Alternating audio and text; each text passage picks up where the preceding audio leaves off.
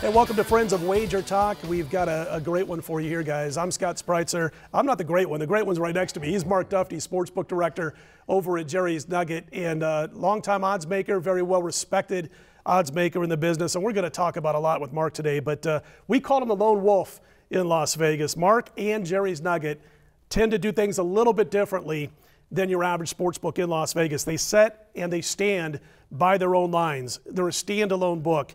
They'll take the big bets. And Mark, thanks for joining us today on this Thanksgiving week. My pleasure. Hey, I got to ask you to explain to the folks who maybe have never been out here, have never really, taken it seriously, other than maybe a happy, fun bet or two in the world of sports betting. I got to ask you to explain the difference between what you're doing at Jerry's Nugget, you taking that stand, the book itself, having that standalone respect that you've got in Las Vegas compared to what the corporate books do. What's the difference? Well, I like to think of us as an old-fashioned gambling joint.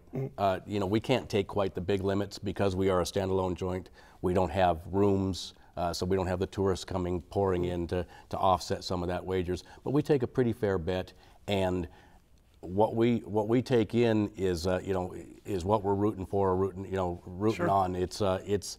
It's kind of a us against them mentality, whereas a lot of the corporate places nowadays, and nothing against that, they're getting so much action on games. It's they're just letting the VIG kind of take care of itself. Not necessarily getting two-way action, but a lot of square action, a lot of parlay action, and ours is an old-fashioned gambling joint.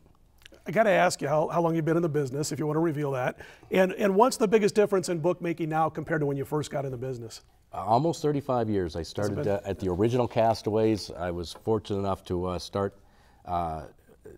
My mentor was Sonny Reisner, the legendary bookmaker at the Castaways, and it's just incredible the amount of information out there that wasn't before. We used to have someone literally with a pocket full of quarters calling in changes from around town. Now with the internet and all the information, just everything is so much more accessible. Right. I don't know if it makes it easier or tougher on either side of the counter, but it's certainly more fascinating. What did you guys, I remember, when I first came to Vegas, I was a young pup. I was fresh out of high school. We're talking like 1984. And I really got into the betting end of things. And I'm talking serious money, not just a little bit here and there, but serious money was around 1989, 1990, 91, right around there when I started to co-host the Stardust Line show with Seed Williams.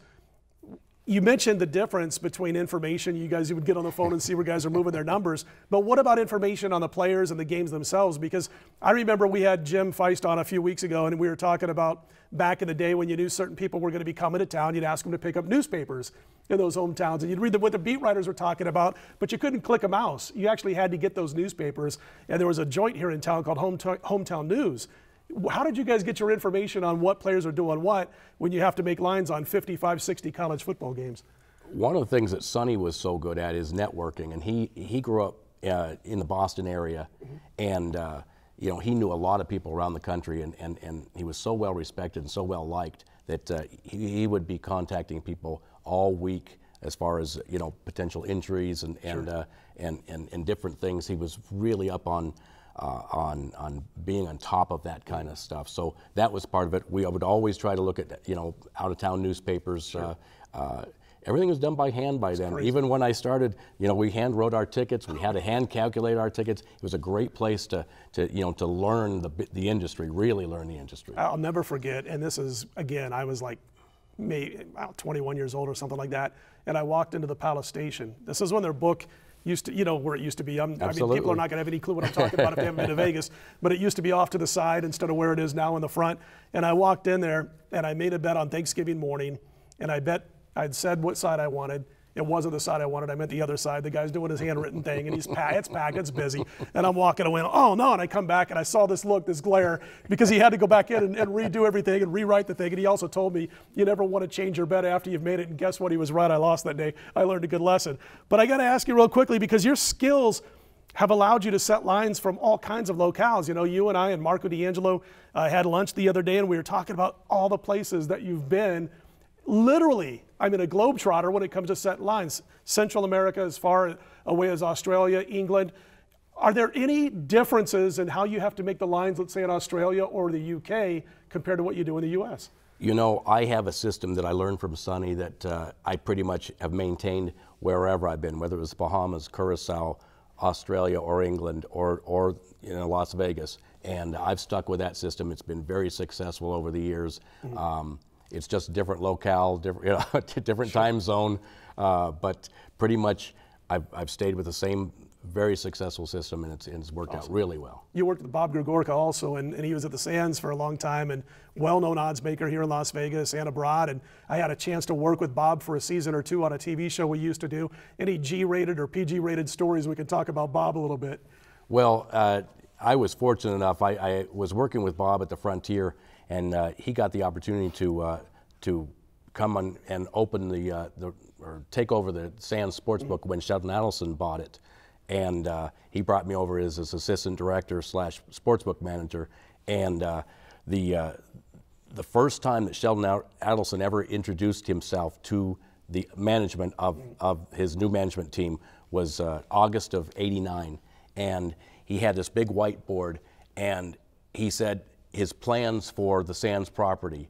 And he kept on drawing these big rectangles. He wanted to build tower after tower after tower. He wanted to have up to 7,000 rooms. Wow. Didn't quite make that, but between the Venetian and sister property, I think he's got about 6,000 rooms. So it was really fascinating seeing this multi-billionaire at the very beginning of his hotel casino operation days, and Bob and I were sitting there kind of just in awe of what we were taking place. I bet. Watching. Lucky to be in that spot when you were. I mean, you were obviously good at what you did, and that's why you are where you are now. But just to be in that spot, right place, right time would have been awesome back in the day. Biggest memories, both good and bad, as an odds maker, as a bettor, everybody knows, everybody remembers their worst beat. I want to know the time that you're sitting there and you're like, wow, it's time for a new gig. And then that game that you won when you were jumping for joy and high-fiving in the back room behind the sports book. Well, I tell you what, two really bad beats, or two of my toughest beats were Holyfield and Tyson won. We got obliterated. I was in the Bahamas at the time, and we were a very small book, and that was a really, really tough loss for us. But also, I'll never forget Christian Leitner's turnarounder over Kentucky. That really hurt us. We needed Kentucky in the game. We needed them for the conference futures. We needed them for the NCAA futures, and we were 2 seconds away from eliminating Duke, and Leitner stuck me in the heart again. As a Rebel fan, he's done it a few different times. Final question before we let you go, and I want to talk about Jerry's Nugget again and you. And I was talking to Brian Leonard the other day, and he mentioned you're not afraid, obviously, to put your opinion on the line, which of course appeals to sharp players who are looking for the half-point advantage. One way or the other. How do you balance the big sharp action against your regular clientele? We really don't do a lot of balancing. I have always held the philosophy that I don't want to paint the numbers. Wherever I've been, I put up unique numbers. It's something I'm proud of doing.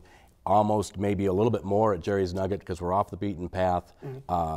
But anybody that looks at our lines, whether it's on the Don Best screen or Vegas Insider, or just comes in, they're going to see different numbers, not just one or two a day. They're going to see several, and oftentimes more than a half a point. We've always been known for value throughout the casino, and the racing sportsbook follows that pattern. Mark, I tell you, this conversation, listening to these stories, and we just scratched the surface barely. This could have been a 3-hour discussion that we had, but we got to wrap it up. I'd like to call this, if you don't mind, call this part 1 with Mark Dufty, and then after the holidays, maybe that week of the national championship game in college football, we get you back for part 2, because there's so much more to talk about with you. Great stuff as always. Have a terrific Thanksgiving weekend. Mark Dufty, sportsbook director over at Jerry's Nugget, one of the good guys in the business, standalone book, sets the numbers and stands by them like nobody else in the business. Quick thanks, by the way, to Vegas Chris for getting this whole ball rolling to have Mark on the set today. And again, we'll be here all weekend long at the website. The videos are up. Marco and Brian, you want to check out their game predictions all week long right here at wagertalk.com. No matter what you do this Thanksgiving weekend, just make sure you land in the win column by Sunday night. We'll talk to you next week.